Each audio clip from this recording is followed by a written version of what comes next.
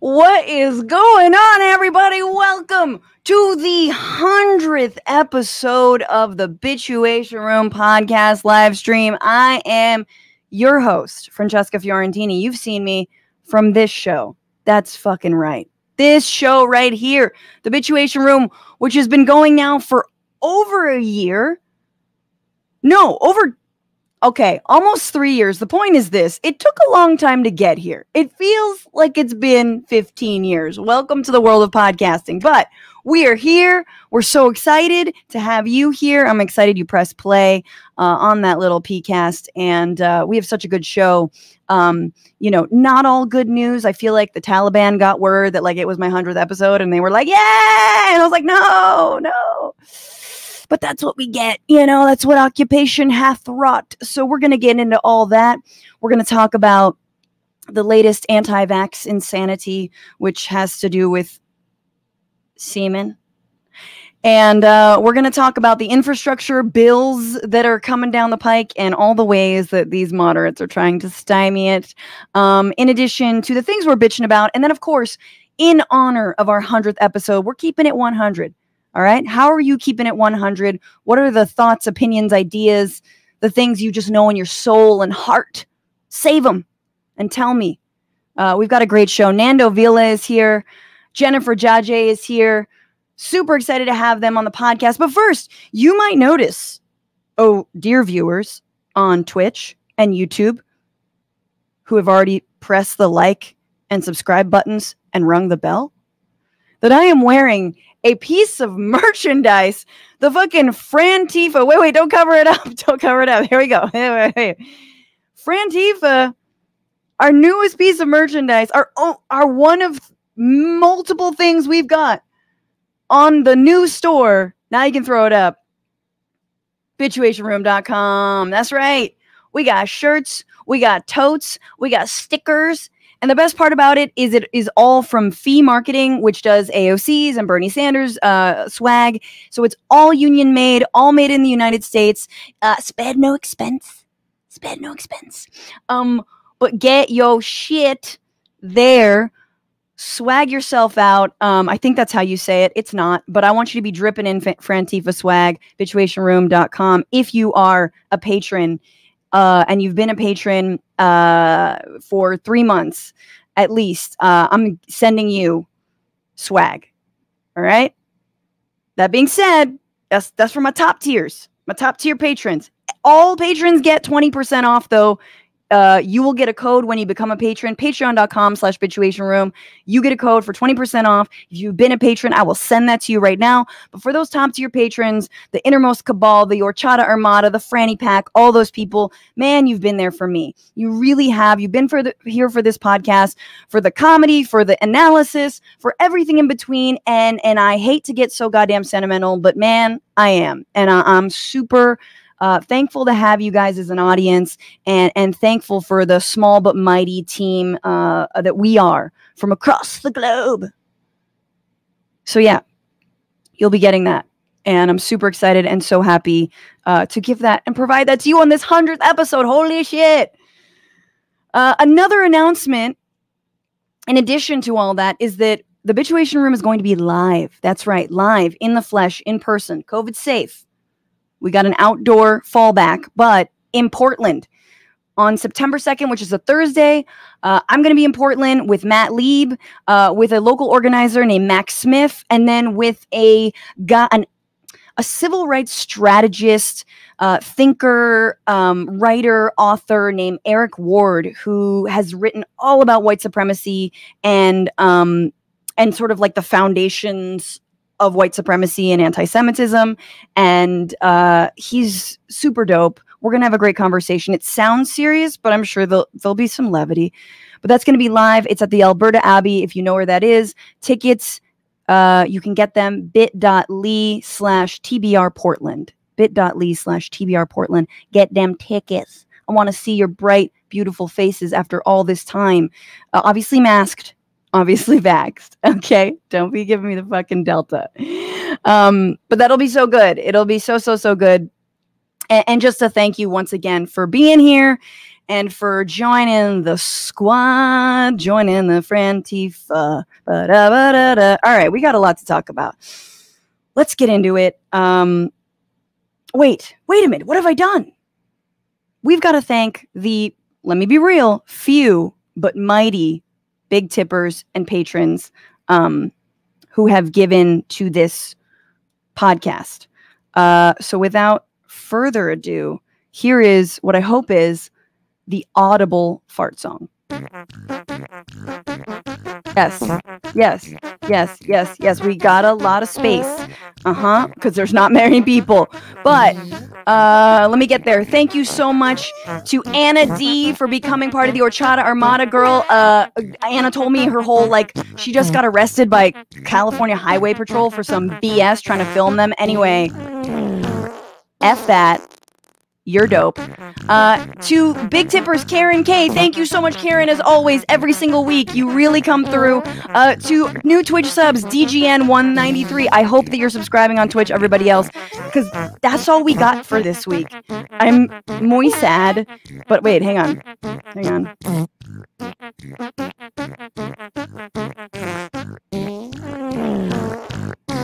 I also want to thank Robert Gilbert for the tip. And I think that's it. Wait, hang on. Let me check my Cash App. By the way, if you're wondering how you can become a big tipper, TBR-live on Venmo, TBR live on Cash App. Yes, I will slang for these hoes. Joseph L. Thank you so much. Mauro. I don't know if I thank you, Mauro. Mauro H. Thank you. Mauro. Mauro.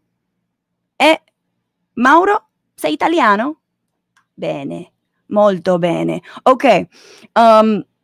Before I fully get into it, and I know it's going to be a long show and whatever, but I just want to shout out all the people who've been on this show and just thank, everyone from all the guests that we've had, to the comedians that we've had who've rolled with the punches. We've had Bassem Youssef, we've had Nato Green, obviously, my Nato Green, the homie, Matt Rogers, J.R. Jackson from TYT, Sam Cedar from The Majority Report, Stephanie Kelton came on to talk all about, modern economic theory, Alicia Garza talking about BLM, Robin D.G. Kelly, just the sweetest, most thoughtful mind and most creative revolutionary, I think, of our time. Ken Klippenstein, Jamie Loftus, I'm just going through all these. Trita Parsi, Anthony Atamanik, Bill McKibben was on, Naomi Klein's been on, just Kim Kelly was on, just the best people. And of course, my boo Matt Lieb. Love you, and thank you for being my bonus bitch, which is he usually comes on the bonus episodes. But let's get into it. This week, what are you bitching about?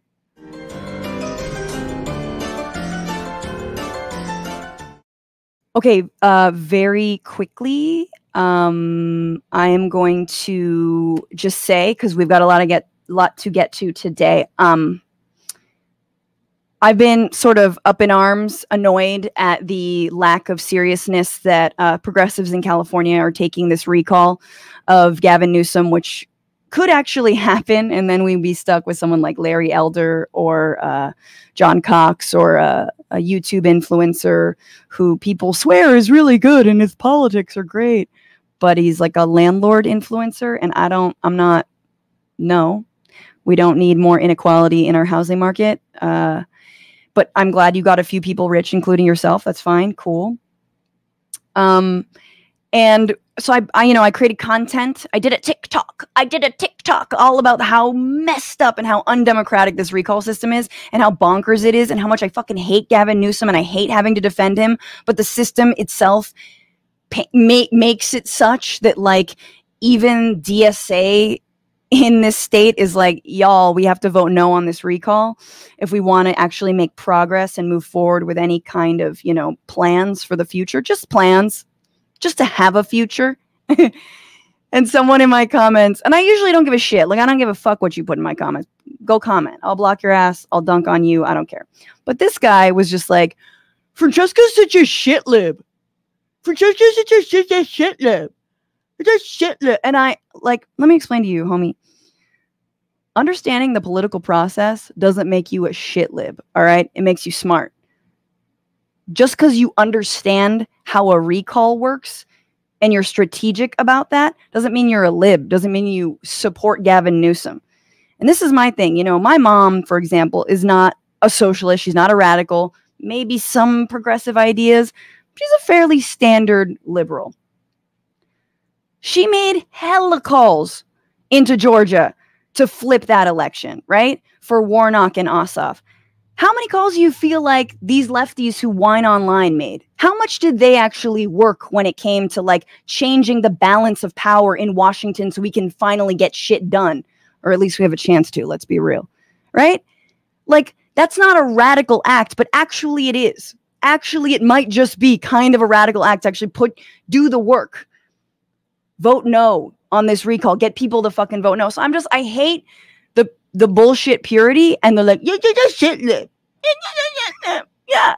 You know what's radical is just staying at home and whining about everything, just not doing anything, and then having a really pristine analysis of why everyone else is doing it wrong. And that's honestly what I hope to promote on this show, is very much a revolutionary optimism and a positivity that is based in action. And not based on only seeing the internet as a place that you organize. That's why I bring on organizers. That's why it's important to bring organizer. Okay, I'm done. All right. And with that, joining me in this little hot box of revolutionary optimism is an LA-based actor and comedian who's performed on stages across the US, the UK, and the Middle East. Her TV credits include the Emmy-winning Amazon show Transparent and Netflix's Messiah. But these days, you can mostly find her on Zoom, getting upstaged by her rescue dog and cat. Please welcome Jennifer Jajeh. Hey, thanks for having me. Thank you for being here. I like that your cat is just like sexy as shit behind you and like, hey, I'm better than Jennifer. I was literally looking at her, giving her the stink eye. Like, don't even think about coming over here. It is way too early in the broadcast. Like, give it an hour. Last broadcast, our associate producer, Ellie, her new cat jumped on her laptop. And so she made a magical appearance. And it was very, very funny and cute. Like, and now we've put that cat down. Yeah. I don't. I sent my dog away today. I was like, you're going somewhere else. You will be somewhere else for the day. All right. Before we get too into this, I want to bring in the host of Jacobin's Weekends, who has a recent episode called Lawmakers Keep Failing the Homeless on the Homelessness Crisis in California, out on Jacobin's YouTube channel. Check that out. Please welcome Mr. Nando Vila. It's a pleasure to be here. How are you guys? Good. Thank you for joining us. Feeling really good. Very good on this someday. You made me feel optimistic with your little intro. Oh, yeah? Yeah. Good. Things can be bleak, and now I'm feeling good. Good. Hey, if I can make Nando feel less cynical, I've won. I've the calmest the calmest person on the left. I feel like you are. I'm sorry, I'm just adjusting this. Like, I've made him feel hope. But okay, this is not a time for hope, unfortunately. This is a time to bitch. So we open our show with, what are you bitching about? You heard what I was bitching about. I want to go to you both. Jennifer, what are you bitching about? I'm always bitching about Palestine. I'm always bitching about Palestine. Honestly, as a Palestinian, like, really, it's like number one on the topic of lists to bitch about.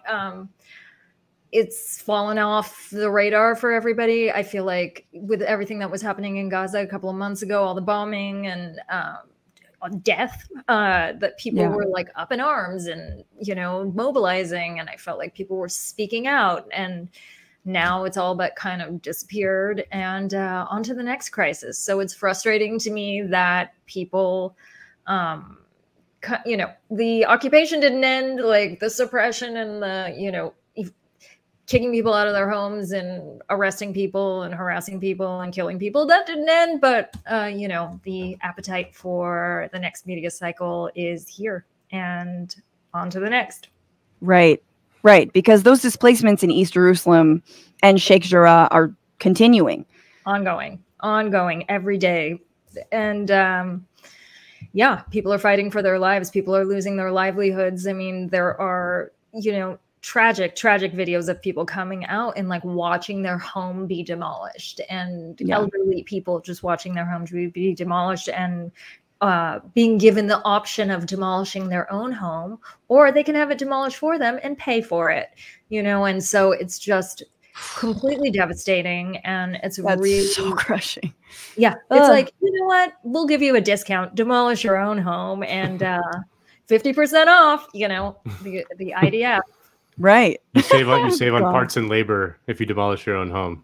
You know, you have to pay some soldier to do it for you. Yeah. It's a good deal. If you wear the Israeli flag as you're doing it, it's free. You're like, damn it. Yeah. All right. That is a good thing to bitch about. Very important not to allow, you know, the media's sort of cycle to dictate how we talk and when we talk about Palestine. But yes, always on our minds, as they say, as the slogan goes. Nando, what are you bitching about? I'm bitching about a fairly, I mean, I would say innocuous thing in the grand scheme of things given what's going on in the world and all the political crises we're suffering, and, you know, the situation in Afghanistan and Haiti, all that stuff. Caveating that this is like not actually that important. I've just been aghast with like more just stunned at this new Spanish right-wing meme. You know, I'm from Spain originally. My family's all from Spain. And there's like a kind of a new emergent kind of radical right-wing in Spain, led by a party called Vox. No relation to Ezra Klein or his website. But what if it was, though? What if it was? I mean, that's one of the things that, you know, if I was keeping it 100, you know, one of the things I really believe is that Ezra Klein is the secret founder of Vox. No, I'm kidding. But their new thing is that this week marked the 500th anniversary of the conquest of Tenochtitlan by Hernán Cortés in the Aztec Empire. And they're very mad that no one is celebrating that fact, that Hernán Cortés liberated hundreds of Mexican tribes from the oppressive and cruel and brutal Aztec regime and Moctezuma.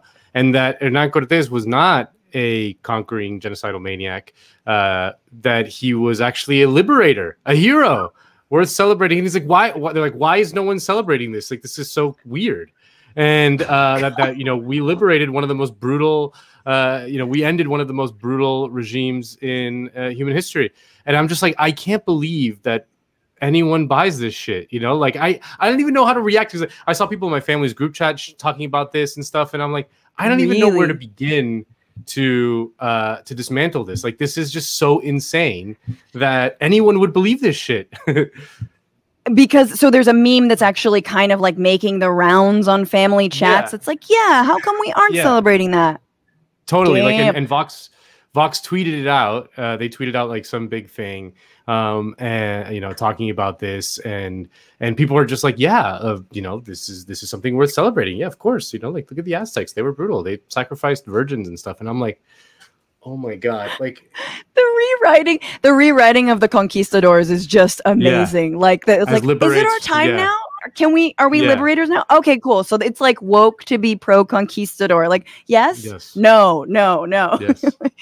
No, I love, first of all, you know that there was someone celebrating that in the United States, and his name is Mel Gibson. And look, he's got, we've all seen that movie. What the hell was the movie where it was basically, yeah, it was like, which the whole thesis was like, you see, they were savages before.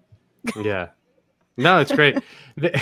And the other thing that they're saying is that, like, what are you talking about? Like, the Spanish conquistadors were humane compared to the British.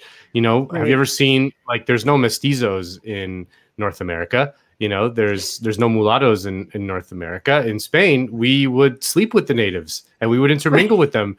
The British, they would not touch the natives. And I'm like, you people, like, why do you even care? Like, at this point, like, why do you feel the need to do this? Like, who gives a shit? I know. Yeah. It's that's the what? The myth of the benevolent rapist. Exactly. Yeah. It was. It's crazy. Yeah, but before we murdered them, we procreated. Anyway, no, it's so true. We're gonna get into that actually a little bit later because there's some new census data hot census data just dropped. Y'all were excited about the IPCC report. It's about that census data. So we'll talk about people of mixed origins. In fact, let's get into the week. A lot of things happened this week. This was back to school week, y'all. And to celebrate, DeSantis signed an executive order banning school districts for making face masks mandatory for their students and staff. Yay! Biden is going to help with some cash to those schools who go against this whole thing. A QAnon father murdered his 2 children because he thought he was saving the world from monsters, despite himself being the actual fucking monster. Britney Spears' toxic father will step aside in the battle for conservatorship. Yes. Amy Coney Barrett surprisingly refused to block a plan by Indiana University to require students and employees to get vaccinated against COVID-19, which I think makes her pro-choice. And as if Haiti weren't dealing with enough, recently there was a massive 7.2 earthquake that has left more than 700 dead. But for everything else, this is the week where.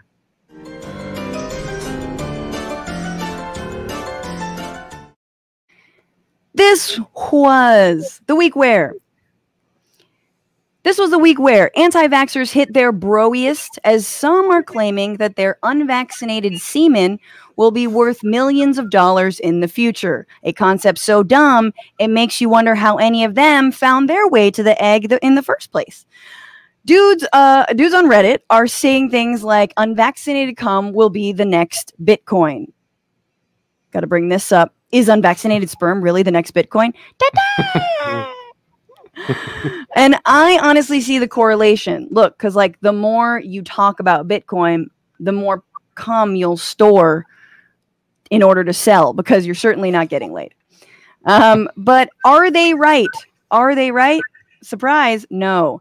On the contrary, being vaccinated exponentially raises the odds that you'll get sick being unvaccinated. And if you contract COVID, your swimmers will too. The SARS-CoV-2 virus has been found in testicle and penile tissues of those infected and could lead to infertility and erectile dysfunction. Or as Brett Ehrlich of TYT says, schlong COVID. That's my favorite joke. In people who've contracted COVID-19 and in those who've recovered, the virus has been detected in their semen too. Damn it. Also, the irony of all this is that sperm banks apparently under COVID are having like a really hard time actually filling their supplies right now. They're looking for donors. So I don't know. Maybe this has taken more of a hold than we think.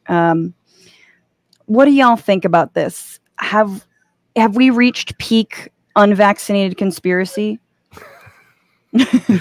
I mean, you two live in LA just like I do, right? I mean, the anti-vax thing predates the COVID stuff. Certainly here in LA. I mean, it was worse when I moved here 5 years ago. I was like shocked at how prevalent it was compared to Miami, which is not like some it's not like Miami. Really? Yeah, it was like way worse here, and I've never really understood where it comes from or like why specifically vaccines. Gwyneth Paltrow. Is it her fault? Is that like she's the one who we have to blame for all this, right? I think so. It's woo-woo white women. It's for sure this weird spiritual woo-woo white lady thing going on in LA on the West Coast that is definitely pushing this agenda forward. I mean, I know so many 30-something white girls who are like, I don't want to get vaccinated because I want to have a baby and it affects your fertility. And I'm like, okay, where are you learning this information?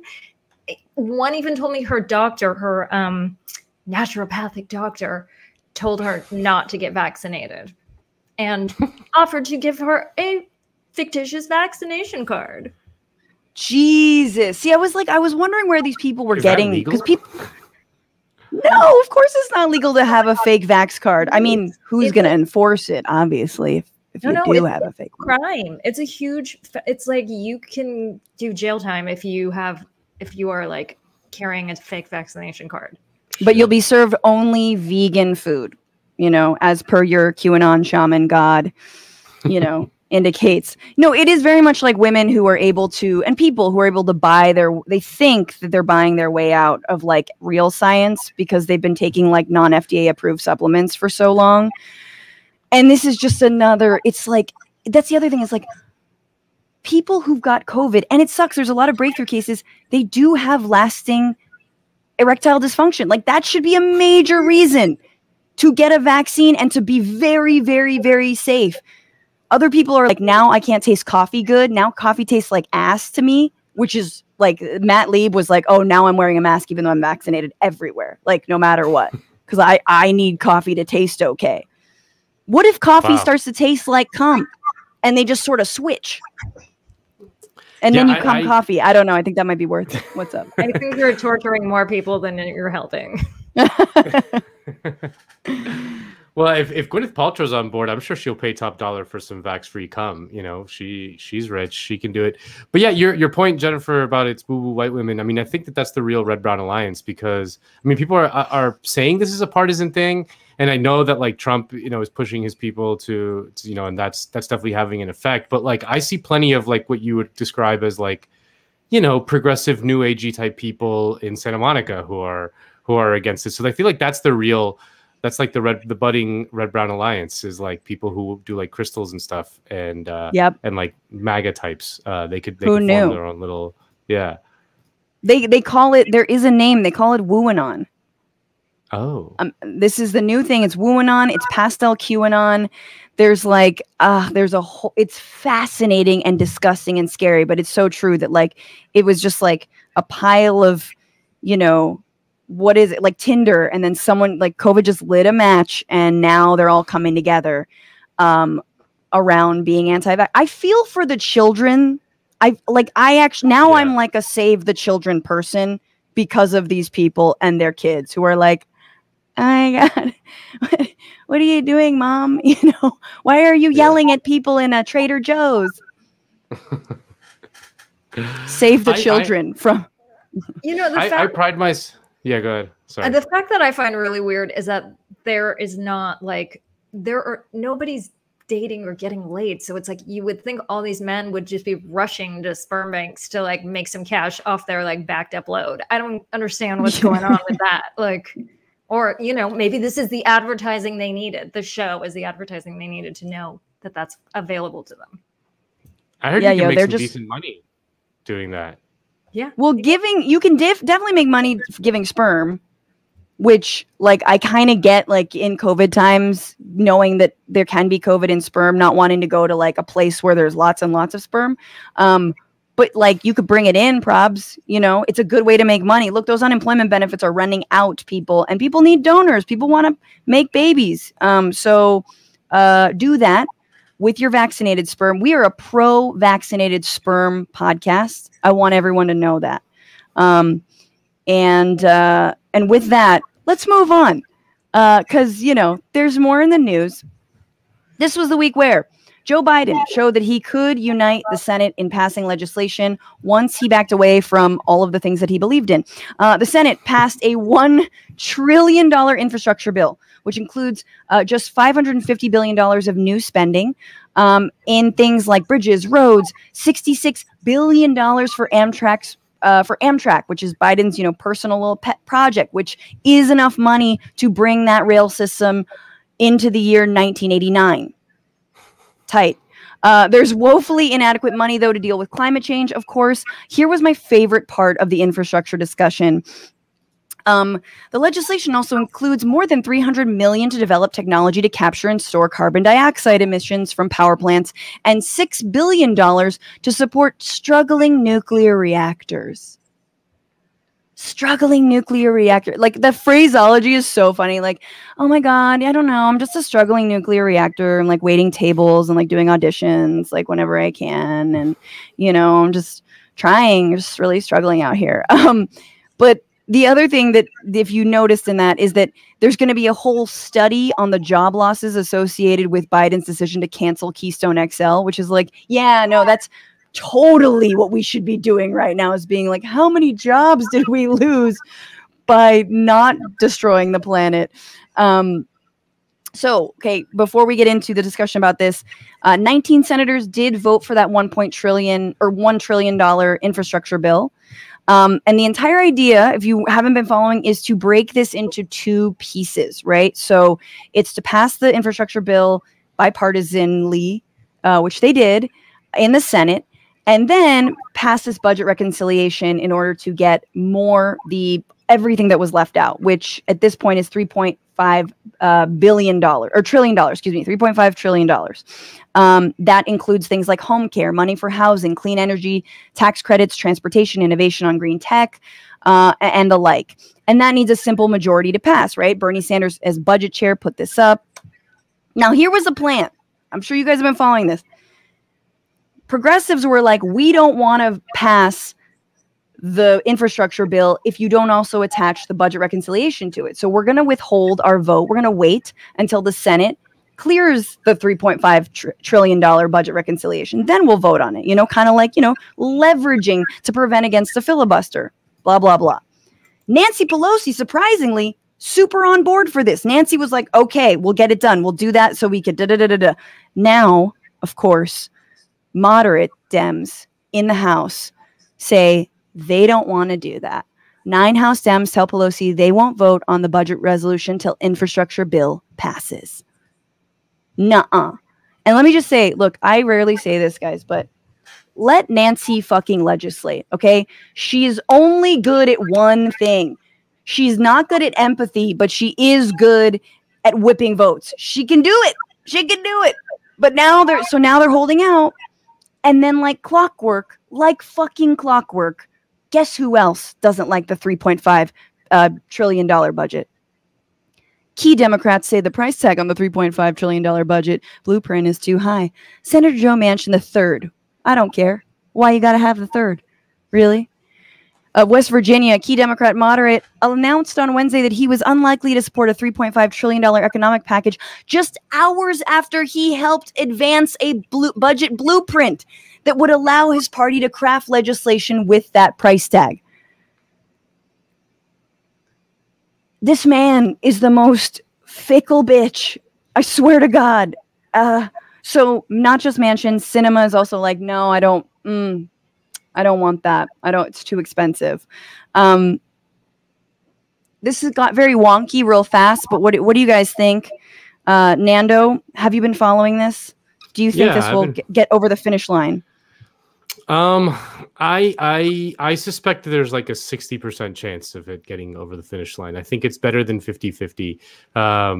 I think one key thing, well, I mean, really, it's a game of chicken right now between the conservative wing of the Democrats and the sort of more progressive wing. And it's interesting because the House majority from the Democrats is so thin. The progressives and like those 9 Congress people have the swing votes essentially. Like they could bring the whole thing down if they wanted to. Both sides could. So they're really just like staring at each other, like who's going to blink first. I suspect that with the president behind this, I mean, I think Biden is like desperate to pass both these things. I suspect with the president behind it, I don't think that these kind of 9 nobodies that are you've never heard of, like they're 9 of like the bums that you've never heard of. Like literally, you've never heard of any of them. You're a bum. Yeah, I don't think they have enough institutional backing and backbone to be able to stand up to the entire party, if that makes sense.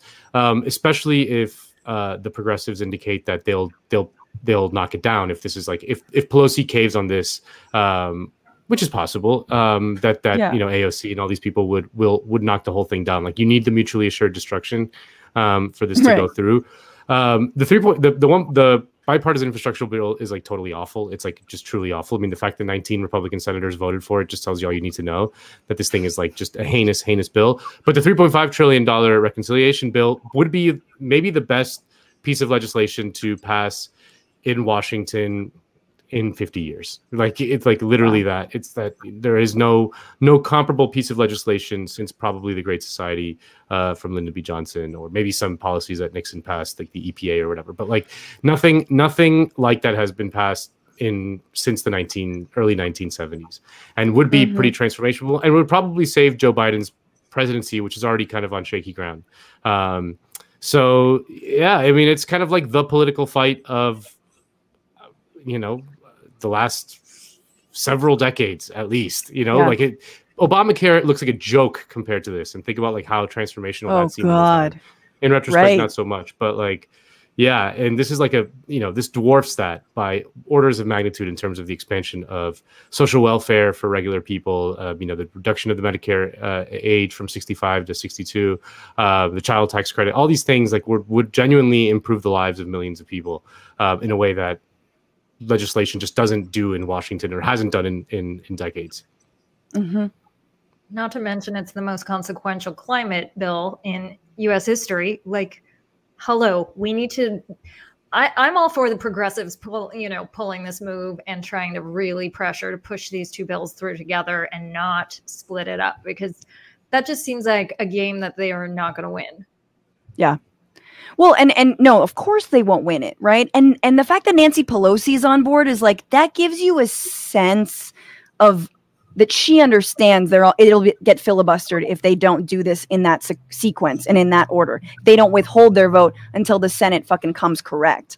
And this is totally like, if progressives cave on this, then I'll become one of it's a fraud squad. Like, I'll be like the fraud squad people if they like just vote for some bullshit, because you know they have the upper hand, I think, or at least a ton of leverage. But yeah, man, of course, Mansion and Cinema. Like, what do you guys want? Do you want a statue? Do you want like a Scrooge McDuck, you know, a swimming pool full of all the money that fossil fuel companies and others like gave you? We'll give you that. You could swim around in it, but just vote for this. These are two states that would arguably disproportionately benefit from the things that are in the infrastructure bill. Anyway, let's move on. Let's take that pause as a hint. This was the week. We're moving on. This was the week where our grand plan was revealed. And by our, I mean the multiracials, the mutts, the hyphens, the half-breeds, the one-drops, the happas, the Blasians, the mestizos, the mulattos, the Korean tacos, the middle lever on the soft serve, baby, the swirls. We revealed that we will inherit this land. Let me explain, because the new U.S. Census data dropped, showing that for the first time in U.S. history, the white population declined. Let me pull this up. The share of the white population fell from 63.7% in 2010 to 57.8% in 2020, the lowest on record, driven by falling birth rates among white women compared with Hispanic and Asian women. The number of non-Hispanic white people shrank from 196 million in 2010 to 191 million. White people. Does this scare you, Nando? Well, you know, I'm definitely like one of those like you know, like I have to check like Hispanic white or whatever. There's like a subcategory. You know, there are literally dozens of us. No, you know, yeah, it's interesting. I mean, they've been talking about this kind of the demographic shifts in America for. I mean, certainly since the last census. I remember in 2010. Maybe it's because I was at Univision and that was like a big topic of conversation within Univision at the time. You guys were like, hell yeah. Yeah, you know, about the emerging Hispanic population in the United States. And we sold many shows on the demographic shifts in the United States. We were like, we need more Spanish language, Latino, but English language shows on Latin America. Anyway. That was exactly it. We made millions of dollars on this stuff. Yeah, totally. You're like, no, but I'm obviously joking, putting it on you. But, you know, fragile white people are freaking the F out. I'm not pulling the Tucker Carlson clip where he's like, see, you got mad at us for talking about the Great Replacement Theory, but it's kind of happening. That's what he says, right? I've got to admit to you guys that I actually am the white person in the room. I didn't want to let you guys know, but as a Middle Easterner, we are technically considered white. That's true. MENA region, Middle East, North African, Iranian, we're all considered whiteys. So I'm curious, you know, with this shift, if like people are deciding to like define themselves differently in terms of like, is part of the shift of what's happening that like Hispanics and Middle Easterners are now like refusing to check the category of white, or where, like, I'm wondering how much that plays out into. Totally. I suspect a good amount. Yeah. Yeah, that's exactly what a lot of folks are saying. But also, people are doing it and having kids. And that's why I talk about the rise of us. Because I want to say that, of course, while the right is freaking out about, oh no, there's not enough white people, the birth rates, oh my God, of Western civilization, you know, they're replacing us. Why do their dogs say "guau" instead of bark? You know, all that stuff. The reality is not so straightforward. In fact, it's not that there are more, there are in fact more white people if you consider that there are more multiracial people. So this is from NPR. This is an interview with, I actually don't know who this is, but they say it depends on how we're defining white. If we talk about people who checked off only the white box on the census form, the size of this group and its share of the total population have dropped over the past decade. But if you expand the white population to also include people who checked off white and one or more of the other racial categories, like a me, then the white population has grown since 2020, since 2010. And the bottom line is that white people still make up the largest racial or ethnic group in the United States. You hear that, white people? You're not going out of business. You're setting up franchises. You got to understand this, all right? You got spin-off brands. Just ask the Spaniards in Tenochtitlan. Yeah. Yeah. You know, you hear this a lot in Europe, and you hear it a lot in Israel. You mentioned Palestine earlier, but like, you know, Israelis talk about like demographic changes all the time, and you hear it a lot in France.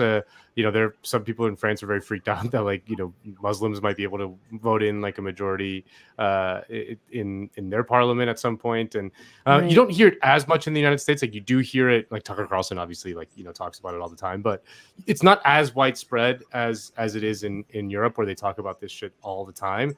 And I remember in the last census, like, again, I was at Univision at the time, and we spoke to a lot of political scientists who at the time, this was like the Obama years, and they were like, these demographic shifts are going to ensure this permanent Democratic majority. Do you guys remember that? Like that whole talk? And I don't know. We covered it all the time about how the demographic changes were going to, and then we got Trump, you know, and I was like, what the hell is going on? And it just voter suppression. Oh, right. Like, yeah, there's definitely like that's the big thing, is that like the institutions of this country are rigged in such a way that even though white people are 2/3 of the population, their political power is even greater than that, you know, because of you know, the makeup of the Senate and gerrymandering and voter suppression and all that stuff. So that demographic is destiny argument that a lot of Democratic strategists made back in the late Obama years just hasn't really played out. And it was just, I feel like it was a way for them to be complacent in their appeals to voters and in their attempts to fight voter suppression. You know, they just didn't see that the right was just like organizing furiously and instituting all these laws all over the place to do that, and they just did basically nothing to stop them. With one of the sort of factors being like, well, you know, we keep on getting more POC on our ranks, and they're taking over, and we'll be fine. And it just didn't really play out as what they thought it would. Yeah, I mean, it was very much taken for granted that the new immigrants like, this is Tucker Carlson's entire thing, is like, they're importing Democrats. And it's like, okay, and a lot of things here, a lot of things have to happen for you to do. They're importing voters. No, they're not. Not if you're like keeping hundreds of thousands of people detained or deported, you know, like, imagine if the world of like, they're just Democrats, you know what, they're just rolling out the red carpet and treating immigrants so well, and then just setting them up with, you know, telling them about their rights and helping them vote. It's like, we wish that were happening. No, they're doing just the same policies that Trump was doing, except they're not, you know, totally separating children from their family members. They're imprisoning them all together. Yay. Yeah. And like, and the other thing is like, you know, and so it's I mean, you kind of like want to call the Dems on taking for granted that people of color, and it's the most cynical, essentialist identity politics ever, that you assume that people of color, without your attempt to help or do anything or deliver for their communities, are going to automatically vote for you. That's the real story, you know? But anywho, yeah. I love that. I love the idea of like some like Democratic Party bureaucrat, like at the immigration importation office, you know, interviewing people from like Guatemala and being like, "What are your thoughts on Nancy Pelosi?" You know, like, what's you know, like, oh, you like her? Yeah. Come on in, baby. You know, that's like a Project Veritas, like, you know, like some kind of video that they'll totally go to the border and be like, show a picture of Pelosi. Do you like Nancy Pelosi? Yeah. You're like, what are your thoughts on this woman? Yeah. You see. I think it's really interesting how the demographic threat rhetoric of like these crazy right-wing governments, like the Israeli government, is now like trickling into our crazy right-wing elements, and so it's like totally reflecting that. Because I remember as a Palestinian, we were always referred to as demographic threats. And it's like, well, step it up, Israelis, have some babies. What's your problem? Like, we're just like, we're sorry that our birth rate is so fantastic. We're kind of like bombed into oblivion, and all we can do is screw. So, you know, it's kind of your fault. We can't, you know, you're stuck in your village all day. What are you going to do? But honestly, I think it's really interesting of this like fear of the minority takeover, because we've been told as minorities for years, like, there's no discrimination, there's no this, like, now, and it's funny now, the majority is like, fuck no, we don't want to be minorities, like, we will do anything to not be the minority. So like, it's interesting how like that dynamic of like, oh, what does that power play mean to you, and like, what are we upending? What do you mean by equality here? Right. Oh no, not demographically equal. And by the way, I do just want to say, I know I said it facetiously, but you know, I am Chinese and Italian. My parents are both immigrants, and obviously we need an anti-racist politics, but I'm like, also you could just sleep your way to anti-racism. Not always, but I do believe in like heavy interracial mixing, and I think America agrees. Even though multiracial Americans are a relatively small part of the population, the increase over the decade was substantial. All right. Number of Americans who identified as non-Hispanic and more than one race jumped to 13.5 million from 6 million. The number of Hispanic Americans who identified as multiracial grew to 20.3 million from only 3 million. In all, the two groups now represent about 10% of the population. Yeah, I've got some other crap, but I also think it's kind of cool that I don't think you could check 2 boxes years ago in earlier census. So it's changing. And this is the last thing I'll say on all this. I've been reading some critiques, because every time this census data drops, it reinforces, I saw in the comments, you know, the concept of whiteness in and of itself, right? These concepts that like do and like scare the racists. They scare the Nazis. They use them as recruiting tools, and they are ultimately like, you know, we're not talking about multiracial Americans and how there are more white people if you consider that there are more multiracial people. Like, that's not the headline. The headline is white people are having, you know, the birthing rates are declining. And I feel like no one is actually being honest about the stats, and certainly not talking down people off the ledge, because it's a great headline. Oh yeah, white people. Oh, we really want the Nazi click. You know what I'm saying? So look, if you are fragile about the declining birth rates of the white community, you might be a little, you might be a little fashy. Just watch the fash. Whiteness is a construct, and you have some Irish pride or wherever the fuck you're from. Let's move on to our big topic of the week: the Taliban. Boop boop. Okay, no. But first, before we get into Afghanistan, I wanted to go to some comments. Stephanie Smith on YouTube, thank you for the super chat. Are you going to do any sort of meet and greet when you come to Portland? Yeah, of course. Of course. I'd love to meet you. Let's smoke a blunt. Yeah. Okay, so you have to be the last one I talk to, because I can't be high and the mask will go down and I'll just slobber all over. It'll be weird.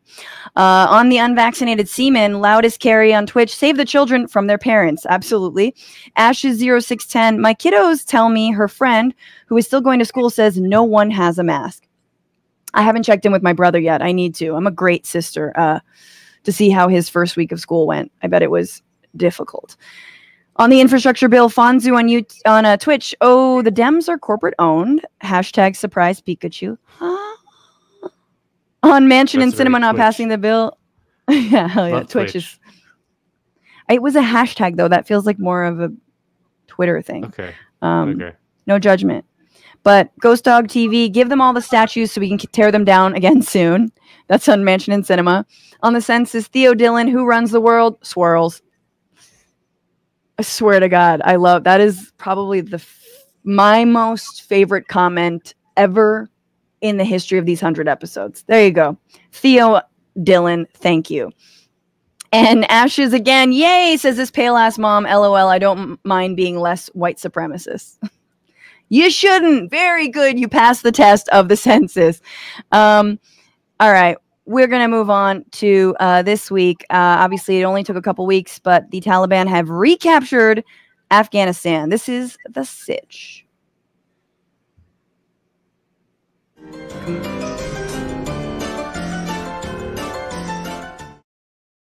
Did it. So, yes, the Taliban has recaptured Afghanistan, specifically Kabul, after the longest and most costly war in American history proved a worse failure than those of us who marched in the streets against it could have even predicted then. The last couple of weeks, the Taliban have been advancing, taking city after city, as the United States had a pretty swift withdrawal, and they've recaptured them. And then today on Sunday, Kabul fell and President Ashraf Ghani departed Afghanistan. Here he is. All right. We're waving, we're saluting, we're goodbye. And my work is done. That was so easy. So that was President. One more wave. Yeah, could have done some peace signs, but we didn't get the peace signs. Well, I feel like we need to just roll credits on this now. Just kind of like, ba-da-ba-ba-da-ba. Obviously, there's a lot more to say, but I have been livid about this all day. Just the unconscionable amount of failure, given all the money, given the $2.23 trillion, which is definitely on the low end, the amount of fraud and waste, the bloodshed, the refugees, and the military, the so-called, the trained, U.S. trained military, Afghan military, was not able to resist any of this. And there's a lot of reasons why. I'm just going to go through some tweets that I saw and appreciated from Zishan Alim, who I believe is a freelance reporter with MSNBC. He writes, the reason Taliban fighters are succeeding is not because they're crushing Afghan security forces. It's because the security forces are not fighting. Why? Afghan security forces have been working out deals of accommodation and surrendering quickly during the conflicts with the Taliban because they're not properly supported in terms of logistics, reinforcements, and supplies. They don't have a sense that costly fights are worth it. He goes on, the U.S. has built a security apparatus in Afghanistan that could never fend for itself. Experts like Adam Noah Hu explain that the U.S. has built an Afghan security apparatus that over-relies on U.S. support and a small set of Afghan special forces. The upshot is that Afghan security forces were essentially destined to be overrun when the U.S. left. That is a failure of U.S. policy. I was going to bring up a photo of like the the head of the Taliban leaders sort of basically in parliament running stuff. But it was, anyway, I'm sorry. They were very much like, we in charge now. I dare you to say shit. But thoughts, responses to this news. Jennifer, how you feeling? It's devastating. It's devastating for the people of Afghanistan who've endured decades and decades of warfare and occupation and passed the hat. And it's for the women in Afghanistan who are now being left to what kind of fate under Taliban rule. Like, this is absolutely unacceptable and heartbreaking. Mm-hmm. Yeah, Nando, what were your reactions when you saw this happen so quickly? I mean, I guess the reality is, I mean, there's all these like kind of security analysts and policy experts and stuff talking about the so-called failures of U.S. policy in Afghanistan, and I just think that's it. It makes you believe the fiction that had the United States done something slightly different, if they would have just implemented some other tactic or something, it would have been better. The reality is that the U.S. occupation had no social base in Afghanistan, and the fact that the government, whatever that was, just evaporated as soon as the U.S. stepped out means that there was no social base at all. If there were a social base, there would be people that were there willing to defend it, but there just wasn't. And to call what the U.S. did in Afghanistan is a failure is, I think, kind of missing the point. It's like you believe the fiction that the United States actually wanted to do something or some sort of good thing in Afghanistan, and what they really did was like a transfer of wealth of like $2 trillion from taxpayers to the owners of weapons manufacturers. I mean, like the bearded Chomsky like yelling at you like, it's the corporations, man. Like, that guy's like broadly right, and that guy is right, and that's what the Afghanistan war was for 20 years. Yeah. There was no. It was to think that we could have done something different and built like a stable, humane, situation in Afghanistan is just imperialist hubris. Like, to think that we have not just the ability, but the right, the moral obligation or whatever to do something in some far-flung place in the world, just misunderstands the nature of how imperialism works. Like, if you're not willing to do it, meaning like kill a lot of people and like occupy a country forever, like it's never worked, and it's never going to work in any human society ever. Like, there will be resistance. Yeah. People don't like to be occupied. People will fight back. And that's what happened in Afghanistan. I mean, I just think that the only humane thing that the United States could have done in Afghanistan, I think I supported withdrawal, forever. I opposed the war when it happened, but I supported withdrawal forever. And the only humane thing that the United States could have done is a robust refugee policy where we would have just let in as many people as wanted as they that would have been the humane thing to offer free flights, to the United States they're for all the victims. Treat it like they're Cuban refugees, somewhere escaping socialism. Totally. Come on, come on. That, exactly, like that. And that guy who's talking about the United States created this, relied on so-called Afghan special forces. The Intercept just a few months ago did a massive investigation about these so-called special forces, and really what they were these death squads that were just murdering children in schools. And they documented dozens and dozens of massacres in schools that these CIA-trained death squads were carrying out on, then you wonder why the Taliban has more of a social base. Totally, and you're seeing Warlord X or Warlord Y departs Afghanistan. It's like, what do you mean warlord? Because the U.S. instead of the Taliban, of course, was just turning to warlords.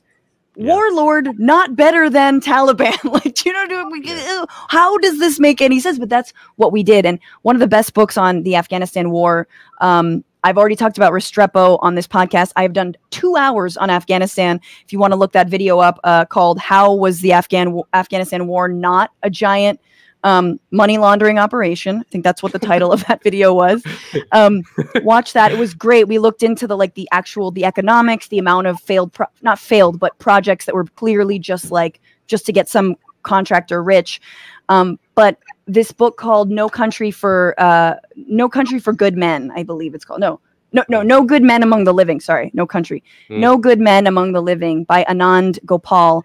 And he had this to say in response to this Washington Post reporter saying, I can't understand how a force of over 300,000 with an annual budget of $3 to $4 billion equipped with Humvees, MSVFVs, helicopters, A-29 fighters, and advanced weapons is crumbling so quickly and easily. An entire army corps surrendered to the Taliban in Kunduz today, WAPO reports. And Adnan says, because fancy equipment can't provide legitimacy, which the Afghan government and its foreign backers have not had for a very long time. And that's exactly to the point that Nando was making. You know, you cannot force liberation on a people, and to say that is also imperialist. And so I'm feeling very conflicted personally because, I mean, it's not about me, right? I am not in the crosshairs of the fallout of this, but I did march against this war. And I was told time and time again by my country, think of the women, think of the children, think of the civilians in Afghanistan. This is why we have to go in. This is why we have to bring all of our weaponry into this country that we don't even know where it is on a map, right? Because 9/11, but liberation, but the freedom, but the, okay, that was shoved down our throats. And so now I've got to muster the same, I have to dust off what is the propaganda of war from real empathy for the people of Afghanistan who've been so dicked around, who've been so deceived, and who've been, displaced, murdered, lied to, etc. That is I'm trying to hold that is safe from the US war machine propaganda, that is safe from the, fucking former generals writing open op-eds in the New York Times right now about how we should have gotten out differently. Or we just wait longer. Oh, do it differently. It would have been the same story, fast or slow. It would have been the same. I'm done. I'm just so done with this. I'm so done with this war. Give it to China. They're going to invade pretty soon. Every superpower invades Afghanistan. Shit. Smart. I gotta do it. Yeah, but I'm curious about the U.S.-led businesses that have spent the last 20 years building pipelines for oil and gas through Afghanistan, and what's the shakedown of all of that? How is that going to play out for our interests? Yeah, we spent a lot of time there dicking around, and honestly, it's I don't understand how they could have strategized this pull out any worse for the people on the ground. I think that it's. I was just going to respond to that quickly and just say, I feel like this withdrawal, it feels like when you're breaking up with somebody that you shouldn't be with anyway. You had a bad relationship, the whole thing was bad, or fundamentally things weren't going right. And then when you break up, they say something terrible to you, or they're kind of an asshole, and you're like, we shouldn't have been together. It's the same thing. There's no loving, good way to get out of a bad relationship. It usually just kind of ends bad. And that's what, there's no good way to get out of a bad war. That's what I firmly believe. And I know that's controversial. I know it seems like if we had gone slower, what would have happened? There would have been more firefights, more people dying. That's part of the reason that the president did leave to avoid bloodshed. So I can't see how we could have done this better. But I do see going forward how some reparations and some actual assistance to Afghans on the ground could potentially help. What we should have done in the first place. Sorry, Nando. No, I just want to point out that you mentioned the women and children in Afghanistan. That's a line that you see from a lot of the NatSec types and the generals and things like that who want to justify our continued presence in Afghanistan. And I would always get so annoyed because it was such a cynical use of that. It's they're almost using women like human shields, because they don't give a shit about the women of Afghanistan. They really do not give a shit about them. If they did, they would do this. They would do a humane refugee policy to relocate them to a safe place. But that's never on the cards. I just want to point out that in 2019, the Washington Post published something called the Afghanistan Papers, one of the biggest leaks of Pentagon documents and cables and things like that Yes. basically came and went and no one noticed. But it was huge at the time. And it basically said that literally every single thing we heard coming out of Afghanistan, from the Bush administration to the Obama administration to the Trump administration, every single bit of information that was coming out from our government in Afghanistan was a lie. Like all of it was a lie.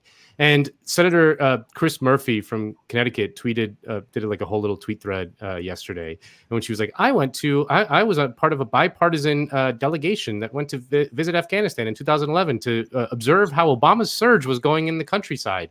And we went to this village and we talked to some of the elders. And we asked them, like, what's the deal? And they were like, well, the Taliban used to raid our crops. And now, because the U.S. security forces are here, we still sell our crops to the Taliban, but they at least pay us in full. They don't like just steal them. And we were like, that's great. And then Chris Murphy was like, oh, cool. What do you grow? And he's like, oh, look, this is my giant poppy seed. You know, like they're basically, you know, like the U.S. security forces, they're basically protecting a heroin trade that blossomed in Afghanistan after the U.S. invasion that was not there before. And so everything about this was just so absurd, ridiculous, cynical. You know, the justifications for the prolonged presence were always like incredibly hollow and thin. They didn't actually believe any of that stuff. The only thing that mattered was that we kept going and that we kept sucking out, you know, resources and money and manpower, basically to fuel the U.S. war machine, which is just a perpetual moving thing that unless someone like, you know, bless him, Joe Biden, just pulled the plug. At some point, you just got to pull the plug and it's going to be painful and there's going to be blowback and there's going to be the blowback. I mean, the political blowback is really interesting, right? You know, the right is going to have a field day over this, even though if Trump had won, he would have done the exact same thing. Mm-hmm. Trump, in fact, kudos to Trump. Trump was the one who was going to get out of Afghanistan first. He said we were leaving first. It's like the only thing that I'll give him a shit cookie for. Jennifer, any final thoughts on this? I mean, I'm not saying that that I believe, you know, that we should have been there or that I support this being an ongoing thing, but I do think there is going to be a huge brain drain. I think there's going to be like consequences for people on the ground, and I think it's going to suck. And it's like we should no, none of the propaganda that we were espousing to stay there or be there in the first place is at all legitimate. But at the same time, it's like now we've left these people on their own devices, unprepared, and I just think it's not gonna end well for them. No. Yeah, no, and I just want to say that, you know, I'm particularly bitter about this topic, but again, I do think that there can be a road forward. I mean, I guess it's such an example of internationalism that fails when it comes to, you know, international militaries trying to liberate people, you know, and send a few troops from Italy, a few troops from the UK, troops from Australia, just a international war, occupation, liberation. See how that works? And I think that the people, and I know this feels woo-woo, but I'm going to go there. The people have a different internationalism to show, and that I hope we can bring on to this podcast, but that we can also share resources of actual organizations that aren't like low-key USAID covers, you know, or like some kind of like neo-colonial, CIA, but like actual things that are supporting groups on the ground who are staying, who are trying to live under the Taliban. And look, to be fair to the Taliban, which they don't deserve, but supposedly they're going to like write a law where women can like serve in government, and which they have been. Afghanistan's got like a pretty very diverse parliament, or did. So like, who knows? Maybe they're going to turn over a new leaf. I'm not holding my breath, but I'm just saying, like, we can't also come to this with an imperial mindset, even though we don't, you know, like they don't have to be our BFFs, but we also have to respect some amount of sovereignty. So anyway, all that said, it's fucked up, but hopefully we can, going forward, really support the you know, people on the ground and circumvent our government, which has been so monstrous on this. Oh my God, we're going to get happy at some point. I swear. Before we go to our final segment, keeping it 100, I think I'm going to read a few more comments. J Pizzy Rocks on Twitch. Sounds like Vietnam. We never learn. No, but Blinken said it was not like Saigon. There's no helicopters and roof liftoffs yet. There still might be. Someone might nab that photo. Sirloins 1014. The goal wasn't to quote unquote win. The goal was to funnel as much taxpayer cash to defense contractors as they possibly could. Yes, and Nando spoke to that. And I just want to say, when I say failure, I've said this in my giant stream on Afghanistan. There was no barometer for what success even looked like. No one knew. Like Malala Yousafzai is in college. That's cool. Was that the barometer? Like, was that it? You know, like what was success? You know, nobody knew. Nobody knew. Not even the guys, not even, generals knew what the fuck we were doing there. Mad Maple Syrup, with the interest payments, the war will eventually cost over $10 trillion and won't be paid off until 2050. That's okay. We just write some IOUs. It'll be chill. Levi Spriggs. So we agreed that Taliban is indeed faster than Amazon 2-day delivery. Whoa. Just about. This is like Taliban Prime for sure. And thank you, Super Chats, Carrie Venus, Stephanie Smith, Chuck Diesel, Cooking Edibles Dragon, Noemi Green, and Yulva. And thank you to our new Twitch subs, Brandy Lutsu, Insatiable Kara, Fat Guy Named Tiny, Donnie C, 46, Lizzie Nepon, and Pagan Communist. Love y'all. Let's go to our final segment, you guys. This is the 100th episode of this podcast. I'm so happy to be with Jennifer and Nando, talking about sad things, talking about anti-vax cum.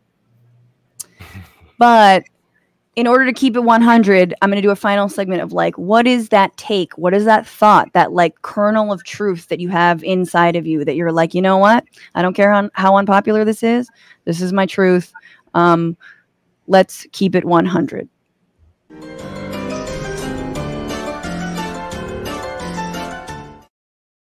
Okay, I will keep it 100. Even though I hope to be continually in this industry, I do want to say my truth, my keeping it 100 is most television and most movies are garbage. 98.9% of all TV shows are trash. I'm sorry. No, I'm not going to. Look, I started watching Ozark. Trash, dude. Like, it was good. It was okay. And then you're like, wait, why is everyone letting this fucking middle-aged white couple have a run of a town? This makes no sense. A mayor of East Town, and everyone was like, no, you got to keep watching it. No, I'm out of it. As soon as like there's a bad actor or like a horribly written line, in this case, in like Mayor of Easttown, like the first episode, I don't know if you guys have seen it. It's like this like really terrible ex-boyfriend who's like the father of this young woman who's killed like of their child, and he's like, why are you such a bitch, you whore? You're just a whore. And you're like, who talks like that? Nobody said. This is the mother of your child. Why would you even, like, what Hollywood writer in the hills wrote that shit? Yeah, clearly. Maybe that's the Philly dialect that we're not aware of. You're a whore. Anyway, so when most dramas, most comedies, I don't find them funny. Most movies suck. It's that point. What's it? I'm bad at math. That's my other thing. Whatever the leftover is, 1.2% of television and movies that are good. Game of Thrones, worth it until the end. That is my keeping it 100 opinion. Jennifer, what is your keeping it 100 opinion? I have to say, I totally agree with you. I always feel bad that people are like, what are you watching? What are you doing? What are you consuming? Who's your... And I'm like, nobody. Everybody sucks. I hate it. This is I'm reading books. Yeah. Excuse me. Okay, smarty pants with all the books. No, I'm kidding. Know from your background. I'm watching The Bachelor like everyone else. Yeah. Like, give me the background of books so I look smart. Yeah. It's all bullshit. Yeah. Thank you. I feel validated. But no, I'm totally validating because I feel like it's all garbage as well. Keeping it 100. I was supposed to go to a shooting range this morning, but I didn't because I was having to outsource my dog and do other things to be ready to be on the show. However, you outsourced your dog?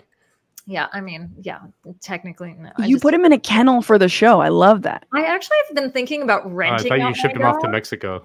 No, we're not like out. So it's not like she's not like doing like technical support in India. She's like outsourcing. Like I'm pretty much letting people borrow her for the day because she brings so much joy to everyone else's life. She's a super happy dog. But my keeping it 100 isn't about outsourcing my dog. It's about that. I super want to learn how to use weapons. That's my keeping it 100. I think that we are spiraling. I don't know. I personally am always like I have to say I'm one conspiracy theory away from thinking like we're going straight to like, some sort of armed conflict, zombie apocalypse situation. They better be armed. You know what the scariest part for me is the wild packs of dogs. Like I think, Octavia Butler's Parable of the Sower, like that's part of it. And you're just like, I could deal with the flesh-eating zombies, but like the dogs, I'm like, here, sweetie. Like, how do you can't talk down a pack of dogs. They don't.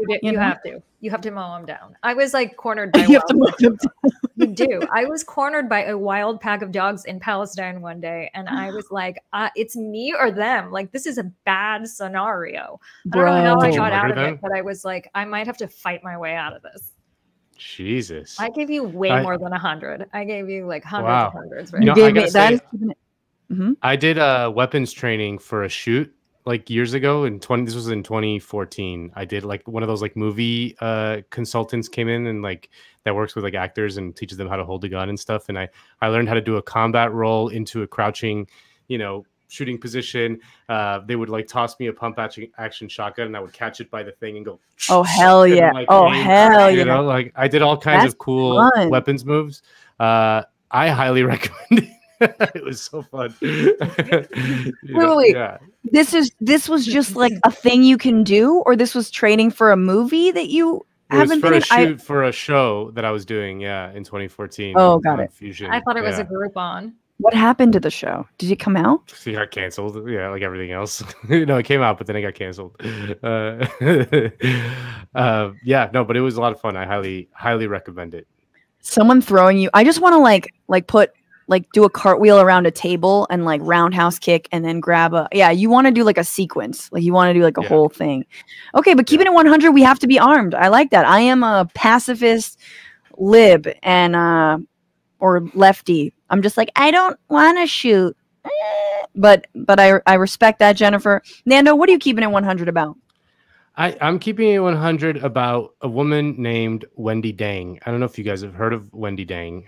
We were talking about her at dinner last night, and I just she's one of my favorite subjects because Wendy Dang used to be with Rupert Murdoch. And then she cheated on him with Tony Blair. And then she's rumored to be with Vladimir. And then she's rumored to be with Vladimir Putin. And I'm like, what is this woman? She's like from China, born in China.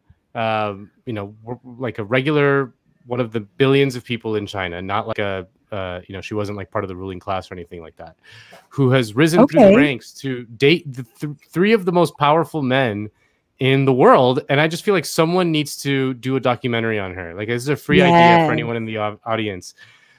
Seek out a documentary on Wendy Dang. Like, what is this woman? She must be like the most charming. She must have something. She must be doing her pussy is made of gold. Okay, I wasn't gonna say it, but like I'm thinking it. It is. What's going on there? Yeah, I mean, also, I think the people we're talking about not that bright, not that smart. But like, so that helps, when you're like wooing really dumb people, and you just fluff them and tell them what they want to hear. But yeah, Wendy Dang. I just found this. Wendy Dang, the evil genius who hangs with Ivanka and probably bangs Putin. Oh, and Tony Blair and Rupert Murdoch. It's funny that out of all like the Murdoch and Putin, the Blair one is I'm like, ew. That's the grossest pass. One, right? It's like somehow the grossest, even though Murdoch is disgusting. And one of my keeping it 100 was like, maybe we should, Murdoch. Oh, I didn't say it. All right. Let's look at the comments.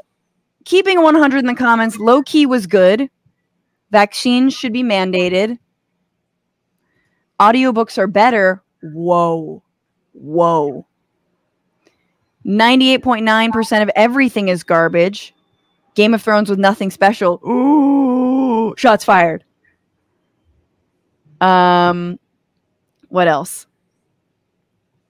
Okay. That is it, you guys. We've done a show. We've done the 100th episode. Holy shit. Jennifer Jajeh, thank you for being here. How can people follow you and your work? Find me on Twitter at Jen Jajeh. It's the best way to follow me. I'm obviously not doing shows because I'm not a maniac going up doing a 5-minute bar set and risking everybody's life. So right now I'm not doing shows, but I'm on Zoom a lot. And, maybe in an outdoor venue, coming to an outdoor venue near you soon. Hell yeah. Yeah, that sounds lovely. I've been risking it all just for that 5 minutes of fame. Thank you, Jennifer. Be very well. Everybody follow Jennifer on Twitter. And take care. Nando Vila, that was weird. Nando Vila, where can the people find you and your work? How can we follow you? At Twitter, at Nando R. Vila is probably the best place, or on, the Jacobin YouTube channel. I'm all over the place there. We didn't talk about Messi, Lionel. No. And okay. That's a shame. Time. But next time we'll make it all about football. The World Cup is coming back real soon, I hear. Yes, follow Nando, listen to the weekends on Jacobin or the Jacobin weekends. And thank you so much for joining me. Of course. My pleasure. All right. Take good care. And thank you people out there. I saw some requests for different stickers. You guys, let's roll them out slowly.